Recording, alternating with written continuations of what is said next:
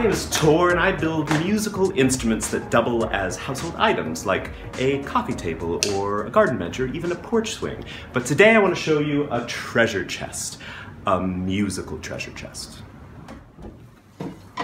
To make this chest musical, I need to tune the keys. And the way I do that is I start with a wooden blank and carve out the underside. Then I affix the keys to a framework, punch the note that it is, paint it blue, and then assemble the whole chest into what you see here.